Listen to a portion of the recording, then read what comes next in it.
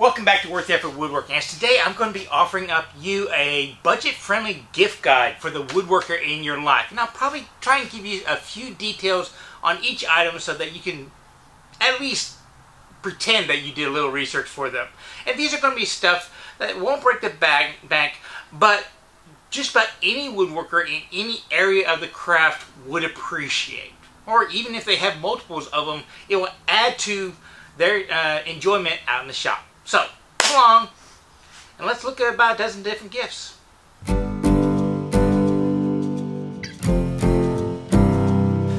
Now, down below in the descriptions, I will put links to these. These are not affiliate links. I am not getting paid if you follow along. You can go to any other place to do that kind of stuff. These are just kind of shortcuts to help you find the stuff I'm actually talking about. And the first thing I want to talk about is a Mora knife, a Sloyd knife. A Sloyd knife is a very traditional carving tool, and it might look like just your average kitchen knife, but there's quite a bit of difference in design in these, especially this one I'm showing you now here. It's made by the Mora Knife Company. These are actually laminated blades, and let me see if I can show you. If you zoom in fairly close on them, if you look right about there, well, let me get a brand new one. They come in this kind of plastic case in this price range. Look on the blade right there. You see the color change right there? This is a lamination of multiple different kinds of steel. You have a very hard steel on the edge so it will retain its edge fairly well. A little bit softer, more flexible steel on the outside so it won't break as easy. And it's easier to sharpen. And that's one of the things, besides the shape of this blade, that makes it so nice is you sharpen it completely flat from here to here. Now that is quite a bit different from every other knife, which has a bevel that starts here and ramps down. It's a lot easier to sharpen these because you are not removing as much steel. You want to keep this entire edge flat because it allows a woodworker to lay it down and smooth stuff out. This is a lot harder to control in carving aspect. That's why these are so highly prized, and most of the time when you get these, people are spending $100, $200 getting a blacksmith to make them. This particular company just comes out with a great value. This is one of the few things in the entire craft where I think the mass-produced ones that are fairly inexpensive, we're talking between 20 and 25 bucks for this model, rivals the best out there. Really good option. I use this in wood turning, furniture making, all kinds of stuff. And it is nice to have two of them. I have what I call my beater, which I use for just about everything in the craft. And then when I want to make nice finishing cuts, I have this pristine one that has the edge that is absolutely perfect. That'll make those final cuts. So if the woodworker in your life already has one, having a backup is a real nicety, and they will get use out of it. Next up is a good spear point marking knife. I'll give you a few options here. Marking knives are like pencils. You're always misplacing them, so it's nice to have a few around. I particularly like the spear point design marking knives, and why they are called spear point is obviously they come down, they look like a spear, but they have the bevels on only one side. The other side is completely flat. That allows you to put it up against a board and mark right next to it. And having a spear point means you can do that to both sides of a board. Whereas if you only had one bevel where it was just shooting straight over and you just had it like a regular knife, you would pretty much have to get two of these. This is just really, really nice. Now, this one right here is one from Lee Valley, and I'll put a link down below. It's a little bit thin, but it's incredibly useful for tight stuff. Me personally, I like a little bit thicker blade because I'm just kind of a klutz. And this one right here, they have several different companies that make very similar ones. This one too is from Lee Valley, and I'll put a link to their version down there. But the bigger ones are about $40, which is on the high end of our price guide today. This right here is another option where you can support a small tool manufacturer, Hawk Tools. He makes striking knives of his own, and you can give your woodworker just a blade, and they can make the handle, which is kind of cool. And these are high carbon tool steel, so it's really easy to sharpen, holds its edge a good long time. And I believe they're about 30 bucks. Since we're talking about marking, let's talk about a marking gauge. These kinds of tools are just kind of a revolution in the modern woodworking era. They did not have these in the old days, this style, and I just think the quality of them is so much better than what they were working with 50, 100 years ago. Now this right here is from Lee Valley. It's their top of line model in this style, and I'll show you what makes it the top of line. But you can get one just like this without the micro adjuster for about 10 bucks less, for about $40, and then they have a smaller version for about $30. And once again, these are lifetime investments. The key things you want to look for is one where the little cutter head recesses into the head. That way they can store it like this, and also it's not going to be left out so that they're not going to cut themselves. This particular model has a locking wheel right there that will lock that there. Then it has a collet where you can lock it down here. And then you can loosen this one up, and the head is actually on threads so that they can get it close and then twist it to go up and down the threads as a micro adjuster. And that's what the extra $10 you're paying for when you're getting this model, is getting that micro adjuster. But once again, this is a lifetime tool, and having multiples of these is a true luxury, especially if you're doing a big project, because you can leave it set for one part for the entire project, so you can go back to it, or if you're doing multiple legs or something like that. So even if they already have one, having a second is a real nicety. Next is a small rubber and nylon mallet. Now this is the traditional size one you can buy at the most big box stores.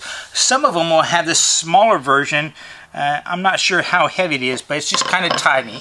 You can judge it by, it's the length of my index finger. This right here has become one of my main adjusting tools on all my hand tools, all my power tools. It's just a little tap, tap, tap, tap, tap, tap right there. It doesn't mar your work. It doesn't dent things. It's just incredibly useful. And I want to say I paid about $8 for this. I'm not sure what store I got it from, but you can probably find it just about everywhere. Just look for a small rubber nylon mallet, and your woodworker will really appreciate it. You can see how much I use this thing. Next, I want to talk to you about the Shinto rasp. This is an incredibly useful tool, and a lot of traditional woodworkers will kind of frown on it because it looks so basic, but because of the cool design, which I'll talk to you in a second, it can do so much things. And these normally sell for 40 bucks, but I can tell you just about every holiday season they go on sale for $20. And I just looked on Amazon. I'll put a link down below. They're selling for 20 bucks. And the design, you can just look at it and see, it's like little hacksaw blades that are kind of bent and welded together. Now the cool thing about that is if you understand hacksaw blades, the blades are cut straight across. And because they now bend, you now have some blades that are angled this way, some blades are angled that way. So as you move this thing over your work, you get a shearing cut in both directions, and it can be both really aggressive on the aggressive side or really smooth on this side, depending upon the speed, pressure, and angle you approach with it. So when somebody asks you, why is this so cool? You can say, well, look at the blade angles. They fight each other, so you can get the smoothest cut on even the gnarliest of grain. Now, every woodworker has to sharpen their tools, and these are some of the most commonly used tool sharpening aids I use. A simple card scraper like this. It is diamonds, very fine. I use the fine one the most, and it's nice because if you're at the workbench and you just want to kind of rehone a chisel, you can kind of come over here, do this with a chisel, then stroke it on a piece of leather, and get back to work. Really, really quick, and it just fits in your pocket. And I just checked on Amazon, and you can get 4 different grits, or 3 different grits, right, of this diamond stone for 20 bucks. A awesome stocking stuffer. On the lathe, I am constantly using this. This is a 1200 grit one, and I want to say you can pick these up for about $35. I've had this one for a good dozen years. I'm using this to hone all my other gouges. This was my main sharpening tool for chisels, planes, and stuff like that for years. Now I just kind of use it in my hand because it's nice and heavy and kind of maintains stability. I will also tell you this one's going to be a bit pricier. I think it's about 80 bucks. It's from Alan Lacer. It is a diamond slipstone. and they'll fit inside gouges. But diamond sharpening, hand sharpening accessories like this right here, $20 up to about $80. And every woodworker will use these almost every day. Just incredibly convenient. Next up, let's talk about miniature planes. Veritas has a whole set of miniature tools, and these are just a few I've gotten over the years. And as strange as it sounds, I've actually used these quite a bit. These work really great in marquetry and stuff like that. This one right here, if you ever do 1/4 inch grooves like on the bottom of a drawer, this can clean up little high spots or remove just a tad bit if it's going to show. That kind of groove is going to show. Plus the very nice sides and squares will let you square up a bottom if you're doing a inlay. Granted, most of these are just going to be kind of paperweights for the office, which is kind of cool. I will say this, they did come out with a little card scraper, which is a miniature version of this tool right here, which I could see being incredibly useful if you're doing marquetry or you need to get rid of just a little bit of tear out in a small section, because it's about that small.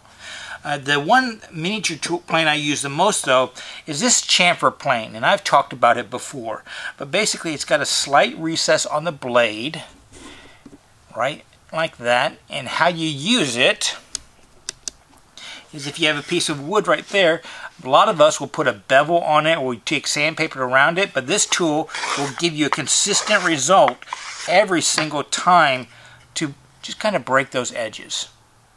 And these tend to hover in the $30 to $50 range. Now, if your woodworker is really into antique hand tools and is just getting a collection of them going on, here's a wonderful gift. Get them a replacement blade from a company like Hawk Tools. There are a couple of companies out there. I just always recommend Hawk because he's a nice guy and he makes really high quality blades. But the advantage is, ooh, this one's kind of gummed up, is the modern day steels are just a little bit nicer, plus they have better steel going all the way up the blade. In the old days, they only had it down here. And the blades are a lot thicker, so they control chatter better. It doesn't vibrate as much in the cut. And it's something that a lot of woodworkers won't think about getting when they're restoring a hand plane. A blade like these, a replacement blade, is probably going to be about $40 to $50, along with a chip breaker you might get too. So look into a replacement blade. Just go out, go to find his tool, and it's probably going to be labeled somehow. This is a number 14 stamped right on the side. It might be a number 3 or a number 4, but it'll be labeled. And then go to Hawk Tools or Pinnacle or anybody like that to get a replacement blade. And if they are into hand planes, this little doodad right here, it's actually a screwdriver that makes getting the nuts off the blade just a lot easier. I get more people ask me what this is than any other tool I use. It's really in demand, and I want to say they're less than 20 bucks, but I'm not sure about that one. I'll have a link down below. And a great stocking stuffer? Just get them a box of Ticonderoga pencils. You know, the really thick, fat ones with the big leads that you used in kindergarten? These are great around the shop, and every woodworker needs more pencils. And the last two are going to be a little bit more on the pricey side, but there's a variable here. Books. Books, books, books. Forget YouTube. Forget the magazines. Books is where your education is at. And I'm a big fan of Lost Art Press. And in their book catalog, I would highly recommend the Anarchist Design book. That's the one of Chris Schwarz's that I'm getting the most out of, because it's a little bit of his philosophy, hobnobby, yada yada yada stuff. But he also gives you good examples of plans. And these plans are formatted so that there's a variable, so you can customize them yourself. He gives you the resources to add that customization. And the next one is one that I think every woodworker should have. It's the Essential Woodworker. And his books on his store, they, $20 up to $60 and up. But I think these are in that mid-range price. And this would be a nice luxury gift to give somebody that won't break the budget. The last one, you're going to have to do a little bit of sleuthing. Go out to his shop and look at his drills and stuff like that. And if they're all from the same make, chances are he's doing them because he needs to use the same batteries. A lot of times we will buy a tool and we will have to share batteries between those tools, or if one goes dead, you have to kind of wait around. So go pick up one of his batteries and go buy him a couple replacement batteries. These can be pricey, but cordless is the way everyone's going, and batteries are where it's at. We always need more batteries. So there you go. A dozen mostly budget-friendly gifts that any woodworker would appreciate, because they're ones that they will actually use when they're out in the shop pretty much in any niche of the craft they do. Now, if you do want to support the channel and they are a fan of mine, consider these two. I have my French square. A lot of people are telling me I have them priced way too low, but they're good value out there, and there's something that I use all the time. They probably would too. And I did do a production run of these English squares earlier in the year. I have about 10 left. I will not be making them again. They did not sell as well as I thought. And I have way too much labor in them for what I was selling them for. And these last 10 I'm going to discount to almost half off. So if you want to give them a nice English square, this is a layout tool used to mark out 90 degrees, or if you're doing a glue up, you can clamp things to it so that as the glue dries, it will stay at 90 degrees. Fun little tool. I use them all the time. They just weren't as good a seller as I thought they'd be. So we have them on the site at a discount. Well, there you go. I hope you got a little bit out of this video so that you can offer up a gift to the woodworker, or you have some ideas of things you can ask for from your family and friends. You can just shoot them to this video if you want. And at the end, I want you to remember, it's always worth the effort to learn, create stuff, and share it with others. So the best gift might be something that you make for them. Y'all be safe, have fun, and appreciate no matter what you are given.